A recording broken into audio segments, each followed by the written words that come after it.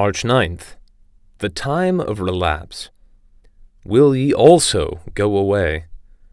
John 6:67. A penetrating question. Our Lord's words come home most when he talks in the most simple way. We know who Jesus is, but in spite of that he says, "Will ye also go away?"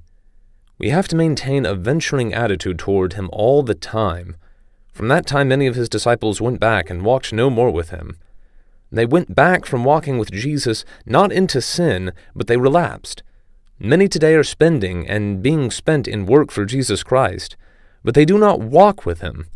The one thing that God keeps us to steadily is that we may be one with Jesus Christ. After sanctification, the discipline of our spiritual life is along this line.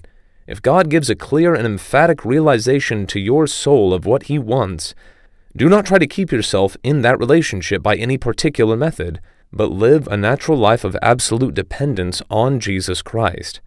Never try to live the life with God on any other line than God's line, and that line is absolute devotion to him. The certainty that I do not know, that is the secret of going with Jesus. Peter only saw in Jesus someone to minister salvation to him and to the world. Our Lord wants us to be yokefellows with him. Verse 70.